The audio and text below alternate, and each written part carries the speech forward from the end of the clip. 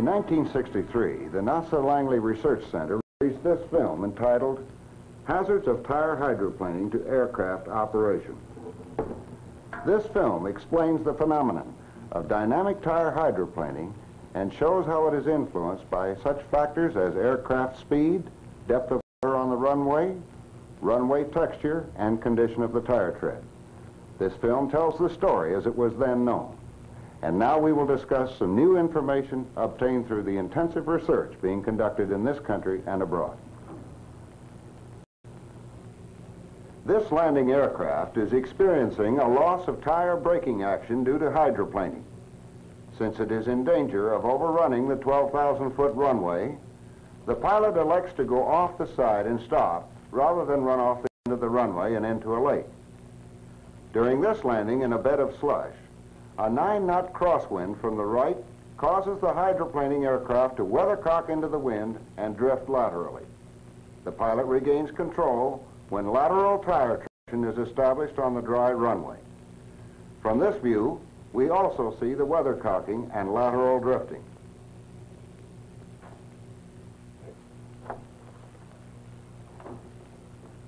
Loss of braking and lateral traction, such as you have just seen, are now regarded as being caused by three phenomena, either singly or in combination. First, there is dynamic hydroplaning, which was discussed extensively in the previous film. Second, there is the more familiar thin film lubrication, or viscous skidding. And finally, there is the phenomenon of so-called reverted rubber skidding. In this example of dynamic hydroplaning, the tires are running on a test runway covered with 1/2 inch of water. The tires spin down to a complete stop, even though the test wheels are not equipped with brakes.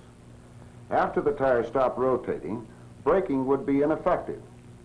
Thus, during dynamic hydroplaning, long skids are encountered and the brakes are useless. Loss of braking and lateral traction is also caused by thin film lubrication, or viscous skidding, which is shown at the end of this braking test run.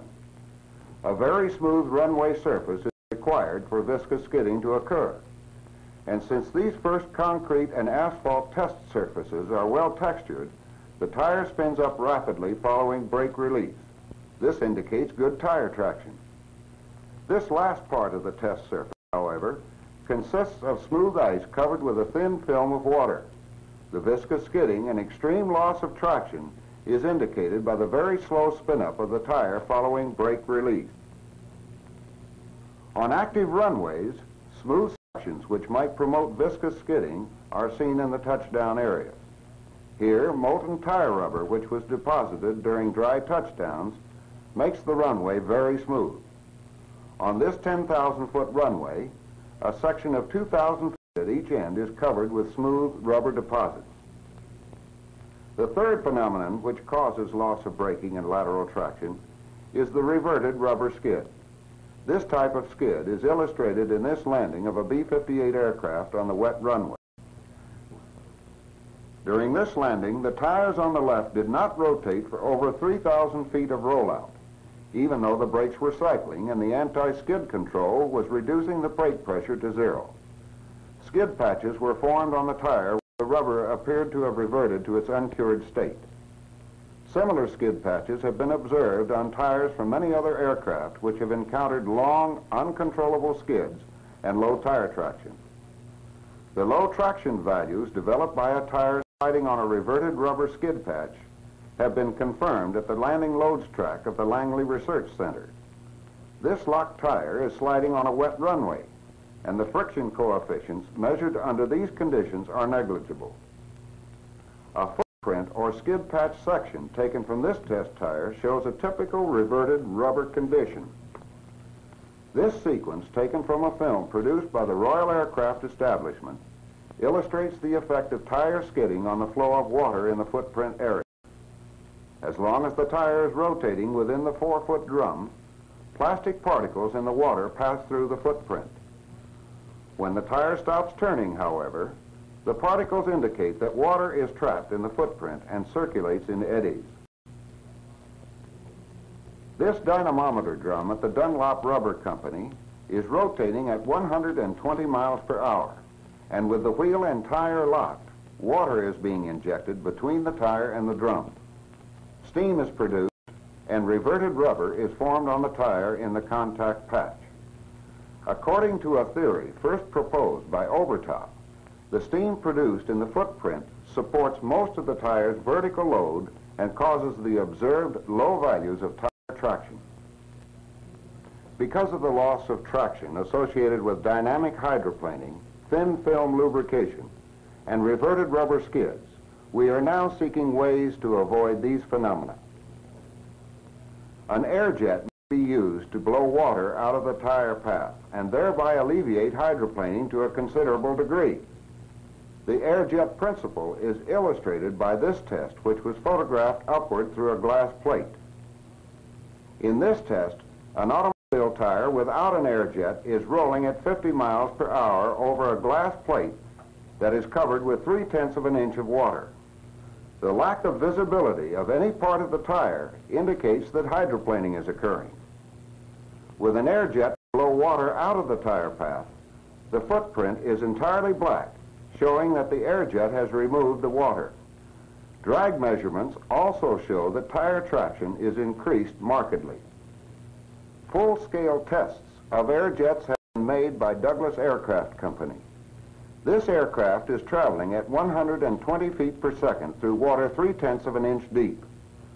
With the air jets not operating, the brakes are applied to stop wheel rotation and then released. Wheels fail to spin back up because of tire hydroplaning. With the air jets blowing the water away, the brakes are again applied and then released. The wheels spin up quickly, indicating a high friction coefficient between the tire and the runway.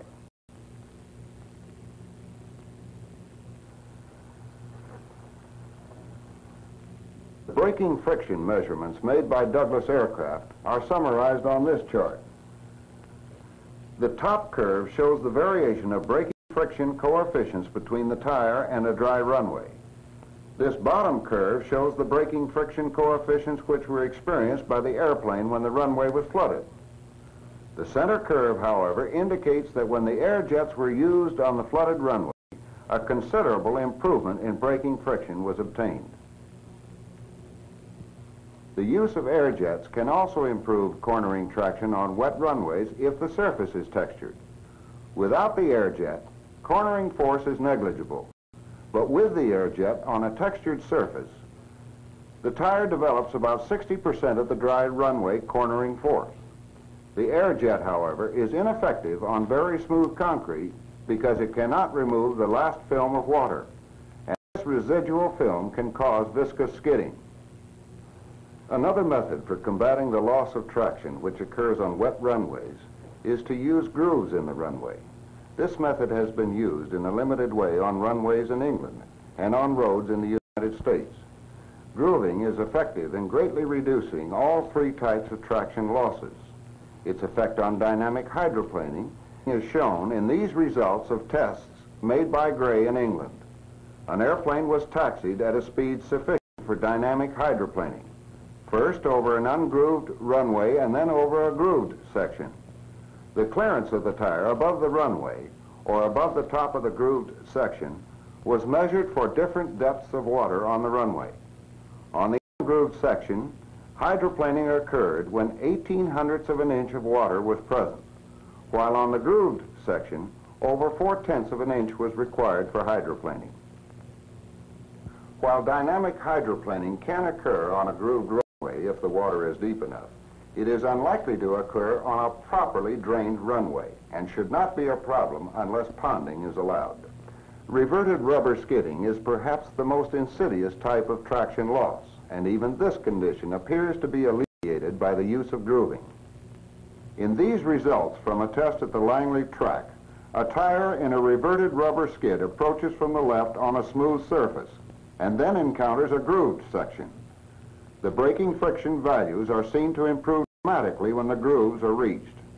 These grooves break up any water film and tend to make viscous skidding impossible. Although grooving has been shown to be a very effective way to maintain traction on wet runways, the most effective combination of groove size, spacing, and direction has not yet been determined. Here are test sections being grooved transversely for use at the Langley track. Groove widths of 1/8, 1/4, and 3/8 of an inch will be tested at spacings of 1, 1.5, and 2 inches. Braking tests on these surfaces will provide a basis for specifying groove patterns. While the above tests are being conducted, qualitative tests with a motor scooter can be cited to support transverse grooving. When a scooter tire is run over a dry glass plate, the yellow strings attached to the glass are in a random pattern.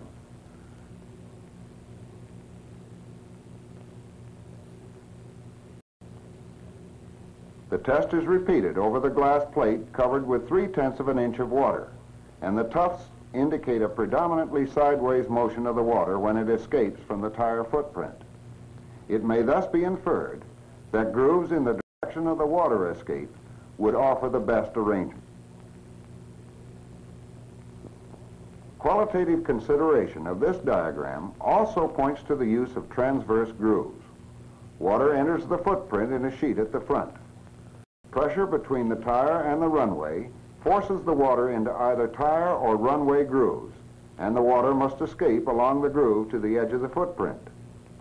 In deeply flooded conditions, where there is danger of choking the grooves, transverse runway grooves obviously offer the shortest path of escape, and there are more groove exits along the edge of the footprint than there are at either end. These results from a tire test made at 97 knots show that the cornering force developed on ungrooved dry concrete is lost completely if the runway is flooded. On a grooved and flooded runway, however, a substantial side force is developed.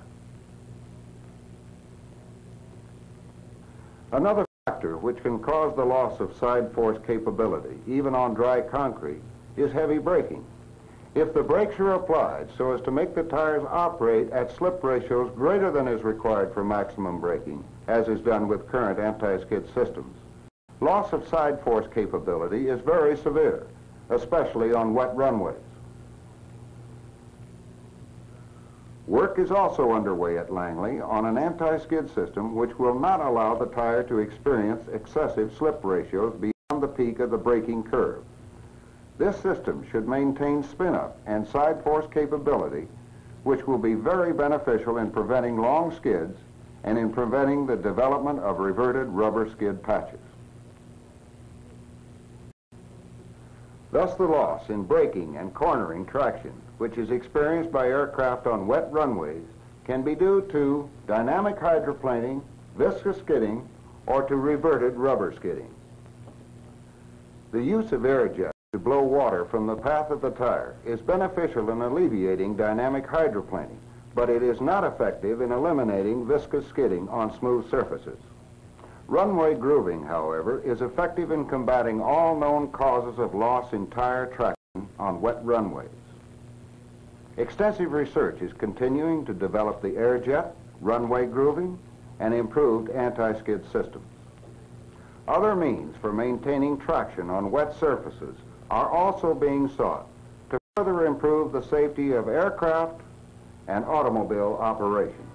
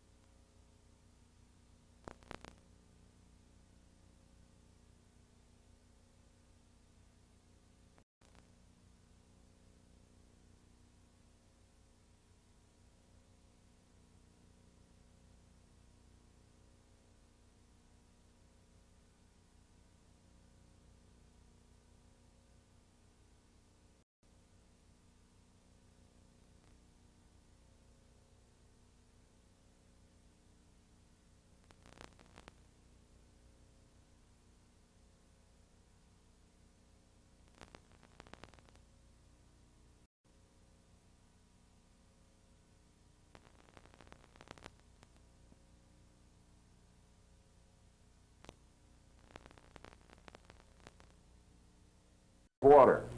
The viscous skidding and extreme loss of traction is indicated by the very slow spin-up of the tire following brake release. On active runways, smooth sections which might promote viscous skidding are seen in the touchdown area. Here, molten tire rubber, which was deposited during dry touchdowns, makes the runway very smooth. On this 10,000-foot runway, a section of 2,000 feet at each end is covered with smooth rubber deposits. The third phenomenon which causes loss of braking and lateral traction is the reverted rubber skid. This type of skid is illustrated in this landing of a B-58 aircraft on the wet runway. During this landing, the tires on the left did not rotate for over 3,000 feet of rollout, even though the brakes were issued. This film explains the phenomenon of dynamic tire hydroplaning and shows how it is influenced by such factors as aircraft speed, depth of water on the runway texture, and condition of the tire tread. This film tells the story as it was then known. And now we will discuss some new information obtained through the intensive research being conducted in this country and abroad. This landing aircraft is experiencing a loss of tire braking action due to hydroplaning. Since it is in danger of overrunning the 12,000-foot runway, the pilot elects to go off the side and stop rather than run off the end of the runway and into a lake. During this landing in a bed of slush, a 9-knot crosswind from the right causes the hydroplaning aircraft to weather the runway covered with 1/2 inch of water. The tires spin down to a complete stop, even though the test wheels are not equipped with brakes. After the tires stop rotating, braking would be ineffective. Thus, during dynamic hydroplaning, long skids are encountered and the brakes are useless. Loss of braking and lateral traction is also caused by thin film lubrication, or viscous skidding, which is shown at the end of this braking test run. A very smooth runway surface is required for viscous skidding to occur. And since these first concrete and asphalt test surfaces are well textured, the tire spins up rapidly following brake release. This indicates good tire traction. This last part of the test surface, however, consists of smooth ice covered with a thin film of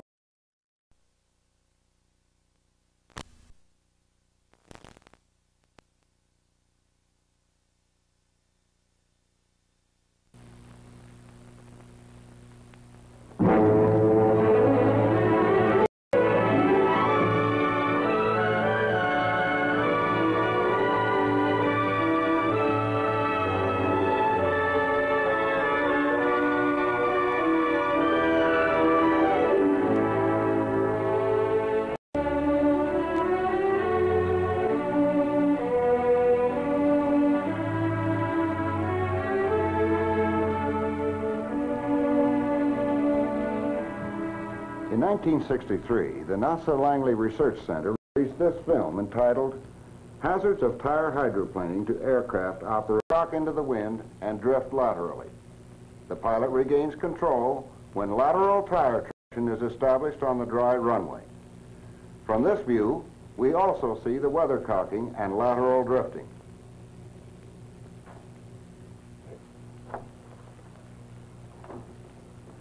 Loss of braking and lateral traction, such as you have just seen, are now regarded as being caused by three phenomena, either singly or in combination. First, there is dynamic hydroplaning, which was discussed extensively in the previous film. Second, there is the more familiar thin film lubrication, or viscous skidding. And finally, there is the phenomenon of so-called reverted rubber skidding. In this example of dynamic hydroplaning, the tires are running on a test